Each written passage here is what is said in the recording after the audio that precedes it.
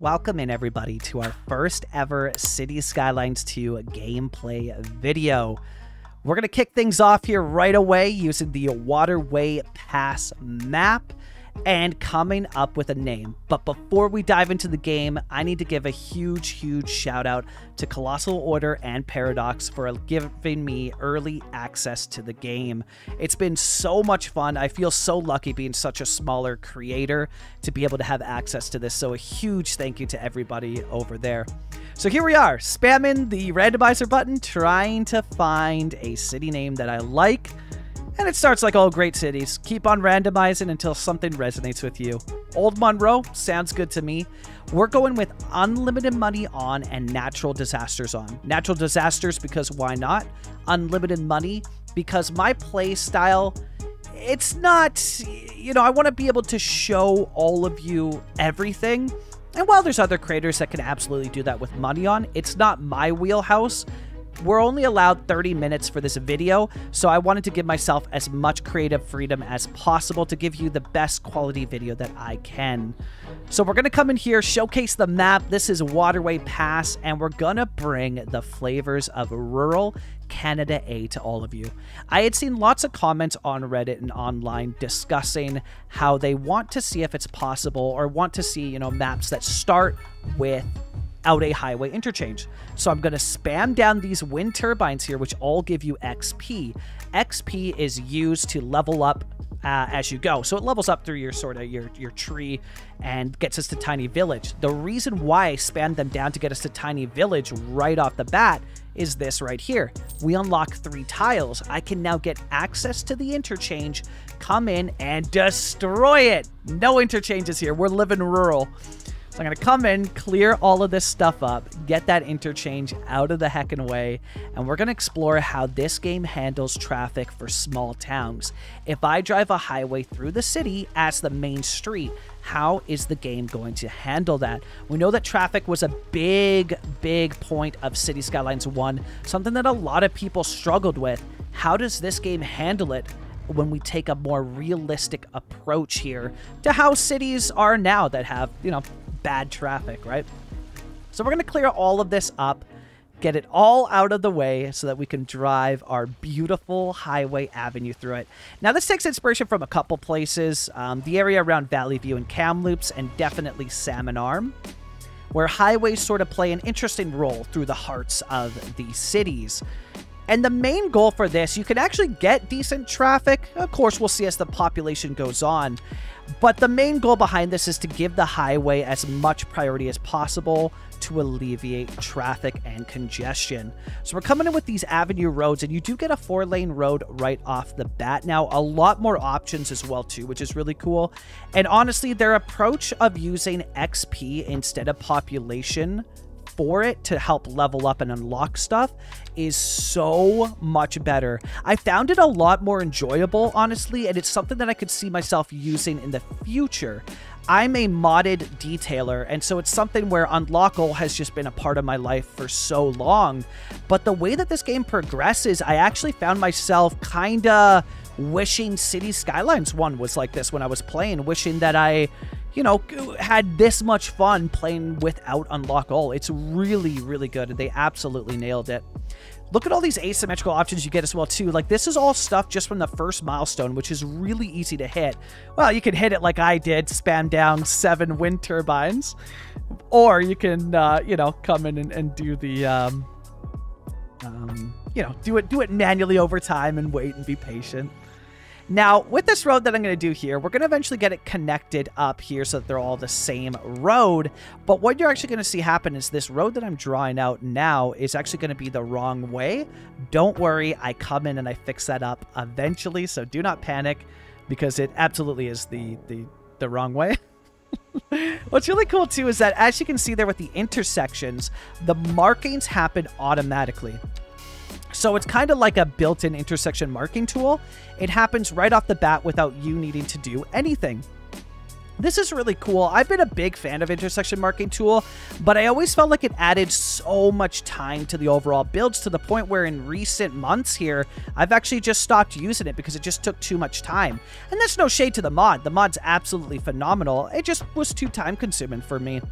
So having that built in is really cool. I know some people will be hoping that there's a way to turn it off for more detailed players, but so far I'm loving it. It saves me time, and I quite enjoy how it looks overall as an end product. So we're going to stretch out our grid here, and since we're using zoning, I'm going to stick to a more gridded city. And this is just so I can get that perfect grid and line the buildings up. When it comes to like breaking the grid, I prefer having the option of find it and hand placing buildings. I always find I get a much more realistic look than zoning. And that's kind of the case with this game. I still feel that zoning is somewhat unrealistic still.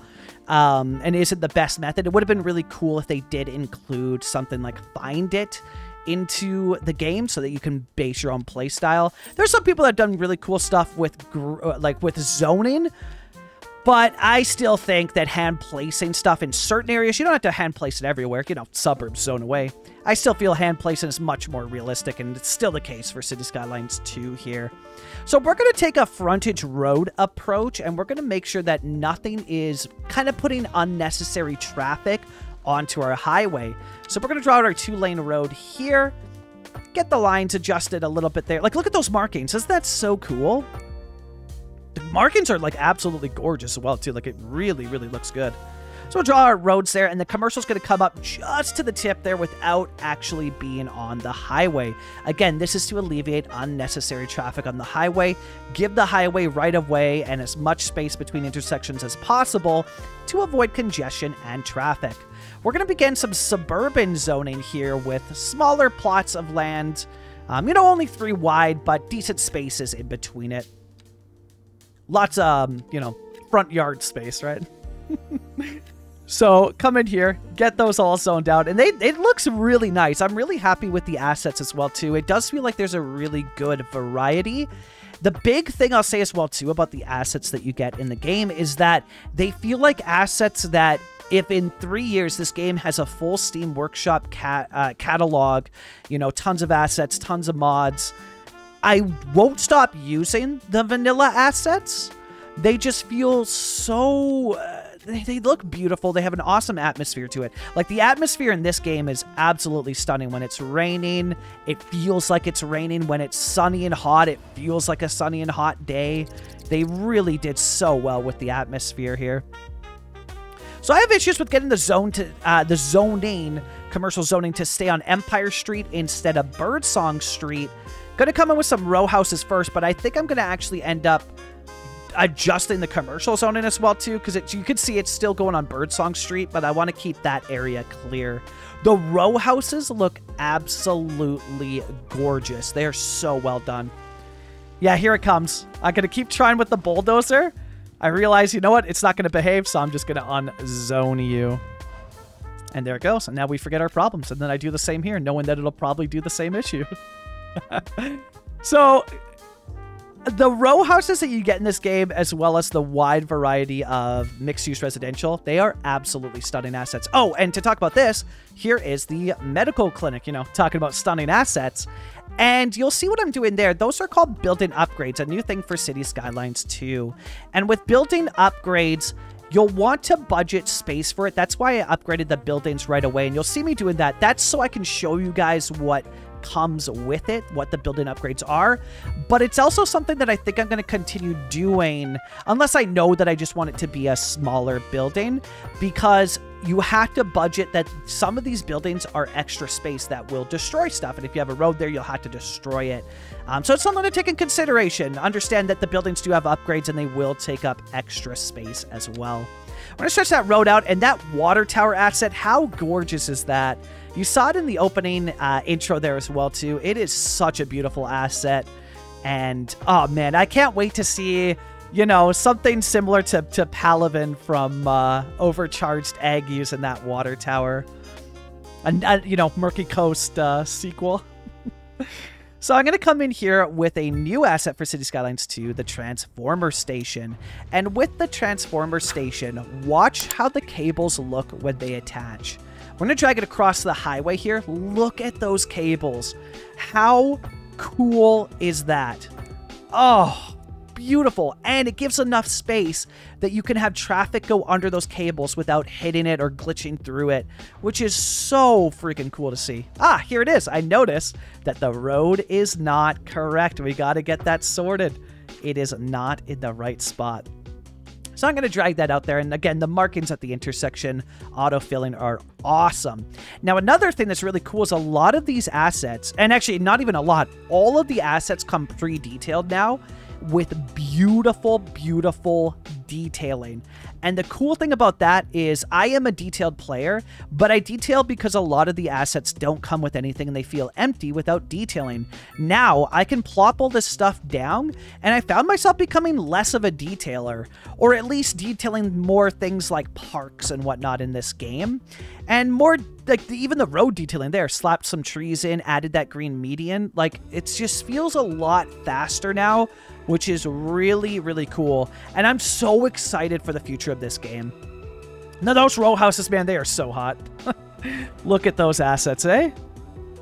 Like there's just this atmosphere to it. Oh, they are so, so beautiful. Such good assets. And as you can see, they even come with the back lots detailed out as well too. So cool to see that. And again, it's going to save a lot of time for detailers. Myself included, because I only detailed because I felt that if it wasn't detailed, it wasn't good enough for me. And so now I can just come in and place those buildings, which is really, really cool to see. We're going to make some further expanse here now, and this is going to be for the industry zone. So a big thing that needs to be considered in City Skylines 2 is that wind factors in. With industrial things, you know, whether it be a just industrial zoning, garbage, whatever it is, wind pollution is a thing, or like air pollution. Wind pollution. Air pollution is a thing, so you got to consider the wind before placing your zoned industry so that it doesn't pollute your citizens. Now, a big thing that I got from upgrading, and you can do this within your tree, which is access tiny village in the bottom left there, is the road tool to turn off lights and turn off crosswalks. That's right. You can disable crosswalks, disable the traffic lights, all such cool things, all in base game, which is really cool. The crosswalks one is my favorite. So we're going to add a 1-lane off-ramp there for the highway. And by not doing traffic lights at this intersection, again, it's going to help with our traffic flow and avoid congestion by having too many traffic lights so close together. So we're going to come in with this road and try to replicate what we did this time in reverse. Now, you can do these to every point. I'm doing them on 2 spots, but you could do it all over. So that the whole thing has ones. We'll probably come in and add those. Turn off the crossing walks there. Turn off the traffic lights so that, again, it's steady flow on and off of the highway for traffic, because this area is going to lead into the industrial zone. So it's very key that we get this the way it should be. Remove those traffic lights. And again, it does the markings, and continuous medians do appear to be a thing, or at least continuous lines. The medians didn't, but the yellow median line did, which is so cool to see. Another cool thing in the roads tab is alleyways are a thing. I don't mess with them too much yet. When I get to doing a Vancouver build for the first time in this game, you better believe we're going hard on the alleys. But seeing that alleyways are a thing in the game now is so cool, and I know so many people are going to rejoice over that. We place down the road maintenance depot, and here come the vehicles. Once again, we add the upgrades. It's another building that can be upgraded. Sends out a whole heck ton of them, eh? Look at the fleet. All the vehicles, too. All the vehicles, all the buildings, everything looks so much more realistic. Oh, there it is. Using the meta to hit my goal. We were limited to 30 minutes. Being a slow player, a slow detailer, this wind turbine trick is very, very useful for me. We're going to go ahead and unlock, I think, surface parking? Recycling center. Good call, Moose. I'm surprised that I didn't go with surface parking. This being a small town, parking is integral to walkable cities. Probably. Although I hear City Planner plays screaming when I said that. Anyways, coming in, and we're going to place down our elementary school and try to find a good little spot for the elementary school here. I think I settle on it being... Or do I draw out the roads? Yeah, good call. Good call, Pass Moose. Let's draw out the roads. It felt a little bit too close to the clinic there. I want the school to stand on its own a little bit more. So I'm going to come out here and draw out the grid and get that sorted out there. But as you can see with that other road, how it broke the grid, I do find, again, it's been a while since I played with zoning, but I do find in City Skylines 2 that the grid, seems to break a lot easier than my experiences in City Skylines 1. It's been a while, so I could be wrong there. But from what I remember, I played console for a year. It does seem like the road breaks it better, but the road tools are so much nicer that, it doesn't really faze me too much. So we're going to come in here, turn off traffic lights, and we're going to turn off the crosswalks. And look at how beautiful that is. Rounded curbs, or add the crosswalks back in, and it does a curb cutout. Absolutely gorgeous. That is such a cool thing to have in the game. So cool. You could add stoplights, no left turn, no right turn, trees, all of that good stuff with the road services. That's why I'd suggest to players, when you get your hands on City Skylines 2, I would suggest, if you like pretty things or you like, traffic flow, unlock that road services toolbar right away. And you can do that right away from Tiny Village. So we're coming in here with some high density to start shaping our downtown that's going to sit right around this clinic here and serve as a cool backdrop to the water tower by not going with buildings that are too tall there. I think it creates a really cool backdrop for this city. We're going to come in with more low-density residential, more suburban homes around here. I think I went a little bit, maybe it works there. I feel like those homes might be a little bit too close. Might come in with some more high-density residential there, but I don't know. Maybe it's not too bad at all. I think, it'll probably work. Again, it's so cool that all the assets just come pre-detailed. It's so useful. I noticed while I was drawing that road that traffic was stopping here, and that's because it added traffic lights. So let's come in, get that sorted, remove the crosswalks. Let's get good traffic flow through here. So far, again, I talk about this in the live play that'll be coming very soon. But so far, the game seems to handle traffic pretty well. We have a small population, sure. I'd be curious to see how it goes as it progresses, but I am very satisfied with how the game seems to be dealing with traffic so far and the options that they give you to help handle that. Here we come with the recycling center, and you know what's going to happen. We got... Oh, did we get Large Village? Let's go. Large Village, heck yeah. So we get 3 more points for our tree.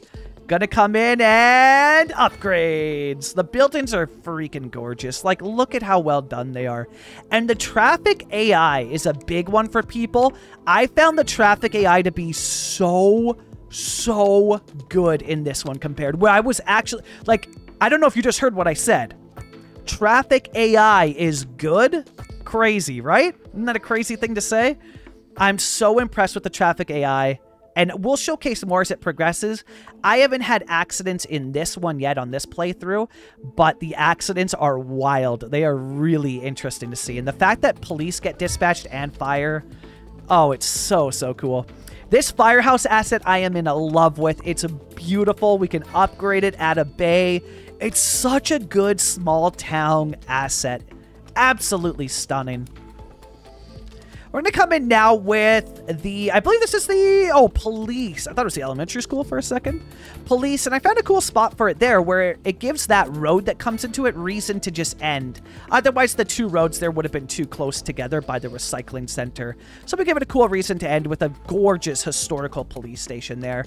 And now we're going to come in and go crazy with the residential, the suburbs, because we're getting close here, 18 minutes deep. We're getting close to that end point. It was interesting working with time constraints. Not the biggest fan, but it was a cool challenge trying to make it work for somebody who's a hardcore detailer and hardcore mod lover. It was quite the challenge, but we got it and we're here. Coming in with more suburban zoning, and I realized that probably that first spot I did would be commercial. So we're going to come in and remove that and eventually add commercial to it. I really like the crane animations as well, too, that come when the buildings are zoned and growing. What am I going to select here? Oh, surface parking. We had 1 extra token as well, and that's for the welfare office. So I decided for the welfare office, Now, there is a City Hall asset, so probably I should place that instead. Actually, you know what? That's a separate topic, because here's parking. Let's talk about parking. Assets. Super cool. Love the way, love the parking assets that we get. I think they look absolutely gorgeous. Such cool buildings. And again, it comes back to the AI. The way that the AI interacts within parking lots, like, I saw a vehicle reverse out of a spot perfectly, back up, avoid other vehicles, and leave. I haven't seen vehicles clipping through each other. I haven't seen vehicles clipping through Sims. It is so refreshing. And it, like, oh man, it is got to be the coolest. They nailed the traffic AI. And AI as a whole, the Sims, like, the whole simulation feels so alive, so realistic. They have absolutely nailed this. And this game in the next 2 to 3 years is going to be unreal when the modding scene gets a hold of it and asset creators have built up their catalogs. My God, this game really is set up for years and years of success. Look at that roundabout, too. Isn't that cool? Boom, plop the roundabout, and it's done. And it marked it. It marked it. Look at that. Dragged a road out. It added markings. How cool is that? So useful. So here's the alleyway road, and I'm using it in not an alley. This will eventually be the city hall, but I placed down the welfare office, or I'm pretty sure I do the welfare office. Yeah, okay. Almost in high school, eh? High school would have looked cool, too. The welfare building is cool, but it's a very generic... I love it for this, by the way. A generic-looking office building. And I think it would look better closer to those higher-density apartment buildings. So that's something that... you can move the buildings, right? Like, you can relocate a building. So I think that's something I'm going to go for. So here we are with the trees, and we talked about this earlier on, but trees have a life cycle. So notice how I'm planting the trees. They start as baby trees. Planting little baby trees, and they will, over the course of gameplay, grow into full, large-scale trees. It's interesting. I really hope they add an option to plant them full-grown for us detailers, but this is a really cool gameplay mechanic and something that I know a lot of people are going to enjoy quite a bit. So it's very, very unique. It was an interesting approach. I think I like it. I think I do like it, you know? But here I come in because the goal is to hit Grand Village this episode, and we do it. The power of wind turbines. So we smashed that goal. We got to Grand Village, and now comes everybody's favorite part. I'm going to wrap up, and I'm going to connect with all of you in the live play.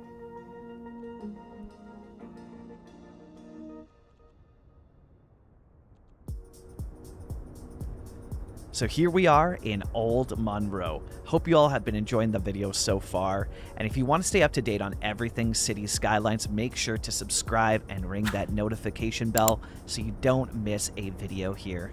Really happy with this starting layout, and I'm really happy with this highway that we've got coming through as well. Feels really similar to home, while still handling traffic fairly well. We're still very early, 403 people, and we don't have industry zoned yet. So that will obviously factor in, but it's, I mean, it seems to be handling it pretty decently, and this will obviously help a lot. I'm going to have to turn off park in there, but yeah, the idea behind this is this street here, so Ivy Street gets priority, right? The highway that cuts through, they get priority over everything. Obviously at lights, it's a fair game. Everybody, you know, has to wait at the lights, but you want to add this stuff in, right? So that it's not constantly backed up with lights. So one where they get priority. And typically what you'd have as well, too, is like a turning lane that's maybe attached to a light. But unfortunately, we don't have that. So with the assets that we do have, this allows perfect flow for Ivy Street and then on and off ramps. And you could do the same to this side here. So you could do one there. You could do one over here. But yeah, that'll help a lot with the traffic. And again, it seems to be handling decently so far. So there it is. There's a view with the mountains, too. Like, that looks gorgeous. There's something off in the distance, too, eh? I don't know. Oh, we can click it. It's a barn. Look at that.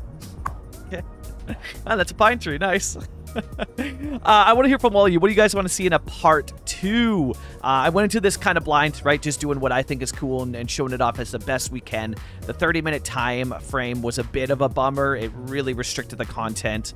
I know for a lot of people, myself included. So it'd be really cool if we can get a little bit longer time frame. But yeah, right now we're limited to 30-minute videos. So let me know. Let me know in the comments below. What do you want to see in the next video? What would you like to see me build? What would you like to see showcased more? And that'll all be coming. I'll take all of your comments into consideration when I frame out the second part 2.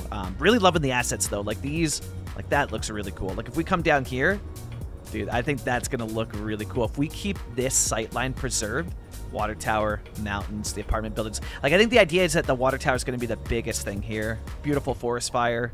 It really is the Okanagan, eh?